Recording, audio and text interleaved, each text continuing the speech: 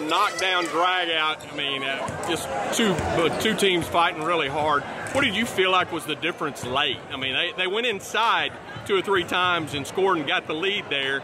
You feel like the defense that you had was something that kind of brought you to the front? Yeah, I think we got tough defensively, and a lot of it was because of our humongous student section that was loud and crazy. We made a couple plays late, got some rebounds, and got to the foul line and made some free throws to get the lead back. And then Keith Saucier out top makes an unbelievable play, tipping the ball away and giving us the lead for good. Great job by Keith when he got his opportunity. He really made a big play for us. Absolutely. Good to have Ernesto back in the lineup a little bit there. I know he was good for you early in the season. Yeah, no doubt. He gives us another presence and another weapon out there. Even when he doesn't score, he kind of controls the game, and he's just a calming presence. And he's just such a great competitor. We're just blessed to have him back.